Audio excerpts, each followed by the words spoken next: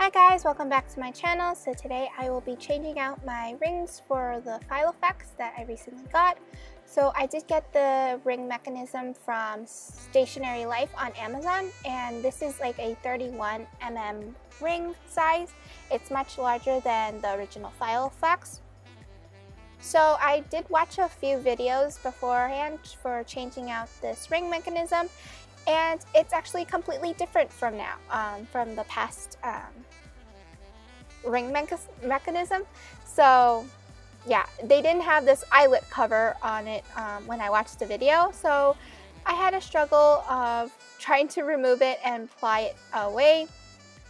So I did have to go on my iPad and search some videos, and someone actually showed how to drill a hole or try to make a hole in it and then drill through it.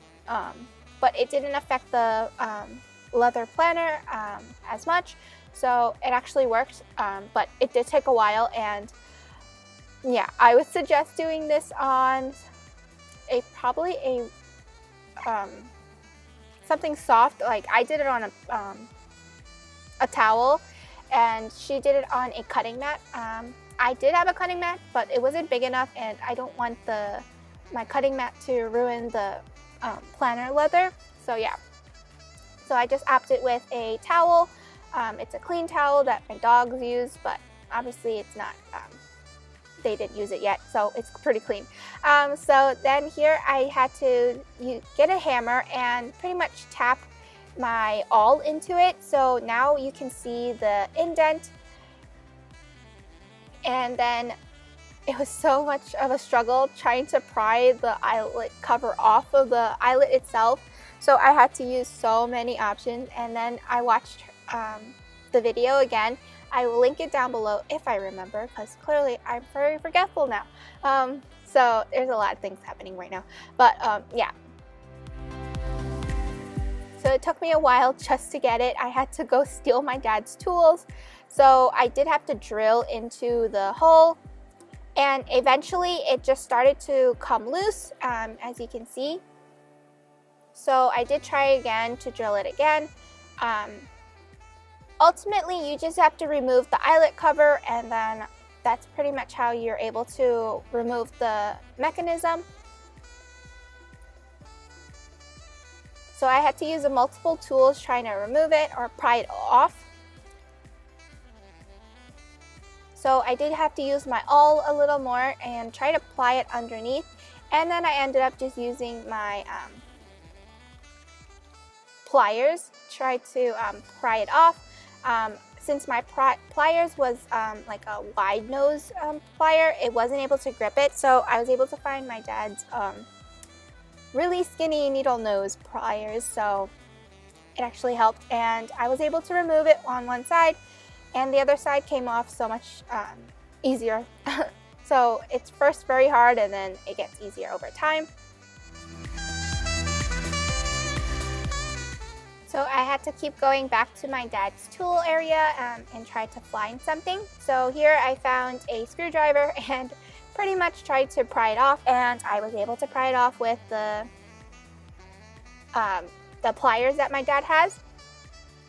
So I was able to take off the eyelet cover, and then here I'm just trying to remove the eyelet itself.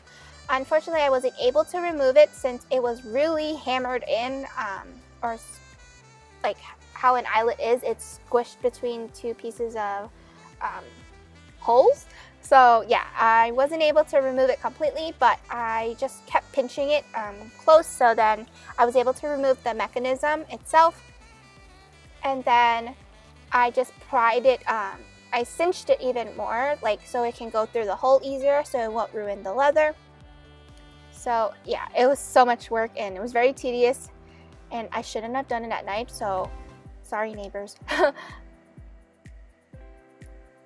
So here, this side came off so much easier. I knew what I was doing, so here I'm just pinching the eyelet together, so then the side comes, or the top mechanism comes off. But I did have trouble trying to get the eyelet off of its mechanism because I didn't pinch it good enough. So how I removed this since it still had technically the eyelets, the top eyelet part, so I had to squeeze and try to clip it off. I was hoping to clip it off, but it wouldn't budge. It was too thick ultimately, so I just kept bending it back and forth, and then it just snapped off, and it was so much easier to remove that way. So here you can see I'm just bending it back and forth, and it just came right off. And then I was able to push out the other end, just like that.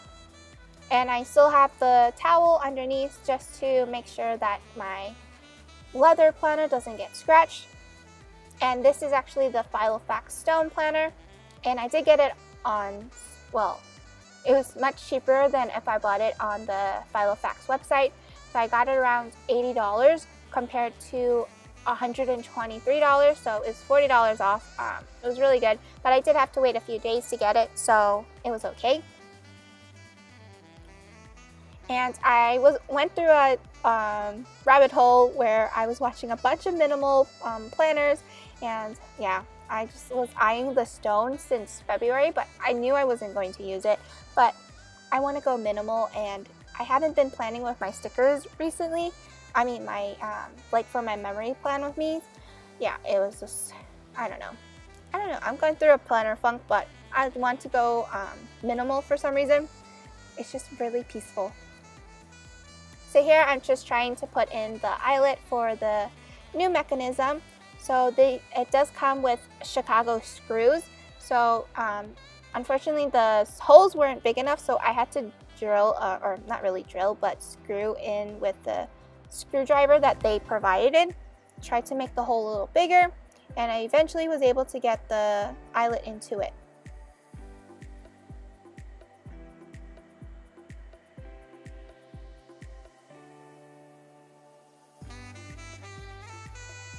And I did have to rub off a bit of my fingerprints because it attracted a lot. And it's not actually matte black like the rings is. It's actually, it has a finish to it. So you can clearly see the difference between the matte black and the Chicago screws. So here I'm just using a really skinny Phillips screwdriver, or yeah, I think it's Phillips, I don't know. Or flat nose, I don't know my tools, but pretty much I use something just to do that. So this is my mechanism. My next video will be showing my setup video. So I hope you guys enjoyed. See you guys next time. Bye!